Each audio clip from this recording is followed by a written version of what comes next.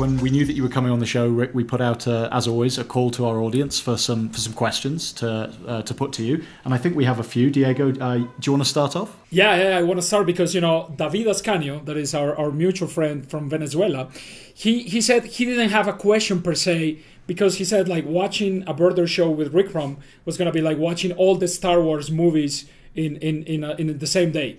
So related to that superlative, what's your most superlative lacking bird?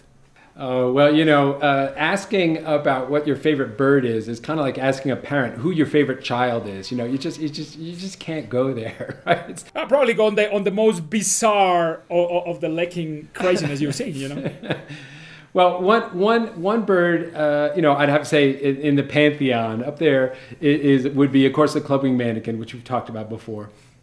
But another bird that's super special is the velvet Asidy, Philippida castania, from Madagascar, which I studied back in the 90s, and when I learned that that this was a tropical rainforest bird with sexual dimorphism, delayed plumage maturation, that is, it took years for the males to develop their plumage. They were frugivorous. That just said to me, manakin.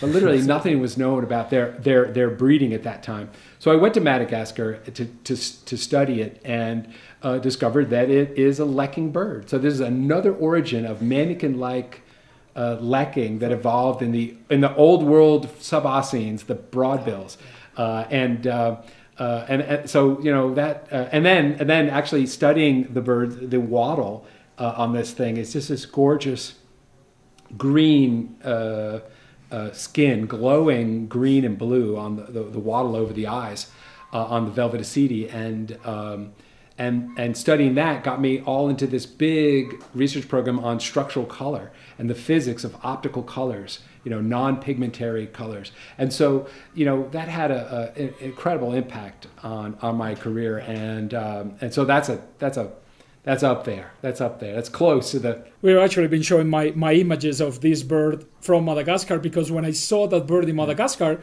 I was always remembering the painting on your paper, like on that bird. Absolutely mind-blowing. Fruit-eating, lekking thing in the other side of the world. A marvelous plate by Tracy Peterson, a fantastic bird artist out of the Philadelphia area. Very cool. I'm looking at a picture of it now, and it does look like a mannequin. I'm looking at a picture of it now, the velvet Asidy. It looks, yeah. If I didn't know better, I'd have said it was a weird type of mannequin. Very cool. I have a question from Willem Pierre Velinga, and he asks if perhaps you can share a story or an insight on vocal adornments in birds. Ornaments are evolved features of the phenotype or the organism that function through the perception, cognitive evaluation, and choices of other individuals, right? So that's how you get something that functions not just in the physical world, but in the cognitive world, the brain, if you will, of other individuals.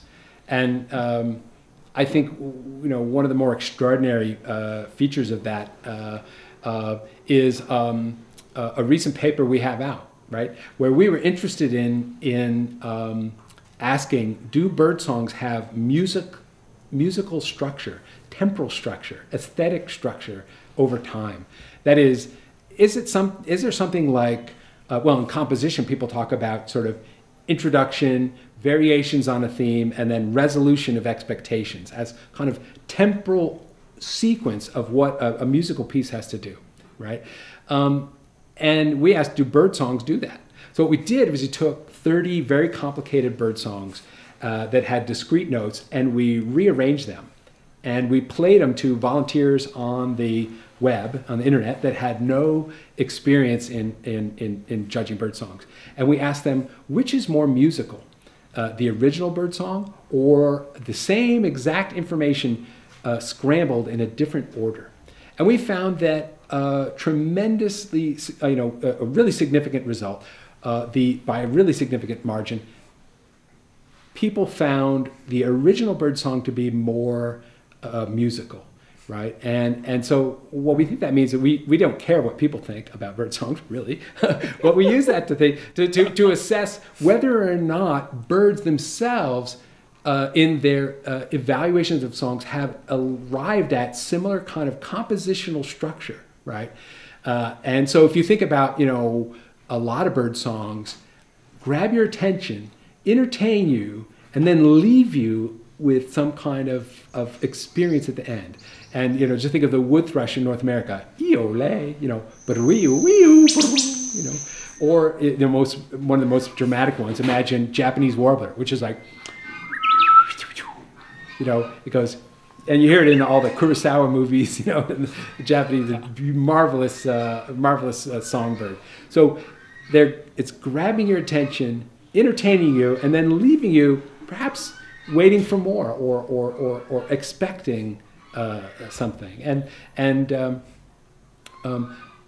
that's a deep complexity to birdsong that shows the whole cognitive complexity and aesthetic complexity of their lives. And so that's my example of an amazing bird ornament. Nice. Actually distributed across a lot of birds. And Diego, do we have one more audience question? Yeah, there is one that came by email from Felipe Vargas that is actually right now in an area in Colombia where you got Manacus manacus and Manacus vitellinus, the golden collar and the white-bearded manakin, hybridizing here in Antioquia. And he was wondering what's the next big challenge on manakin or cotinga, unknown behavior. What's the next, project that an undergrad student can go and research, explore on these neotropical mysteries that we still have around? What do you think? Many people would think that explicitly, what I'm really trying to inspire in the book is aesthetically motivated research that takes aesthetic radiation and aesthetic evolution seriously, right? And I think that that's just an overwhelming and large amount of that, right? Don't search for the adaptive explanation or search for it and fail to support it or whatever. But be confident that a focus on ornament itself, not the purposes of it, is enough for is good science, right? So that extends to just whether it's avian vocal dialects and Oscenes that learn their songs, or to display behavior. And there are plenty of birds whose display behaviors are poorly understood. So lots and lots of area for aesthetic research to be done in birds.